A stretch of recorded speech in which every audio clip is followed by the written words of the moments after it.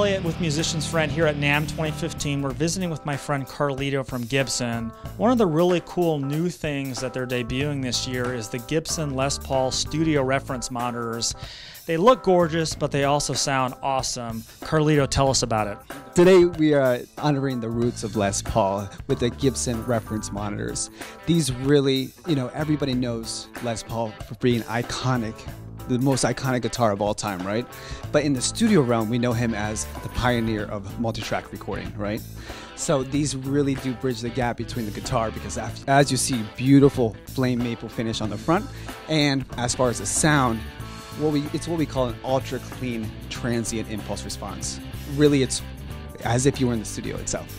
And that's because of the high quality components we have in Les Pauls, which feature a diamond-like carbon-coated titanium tweeter, non-woven carbon fiber woofer, custom Gibson amp, and they're available in 3 different colors. It's cherry burst, and tobacco burst. So really the only question is, what color do you like?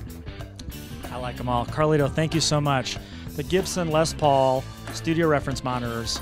Check them out at musiciansfriend.com.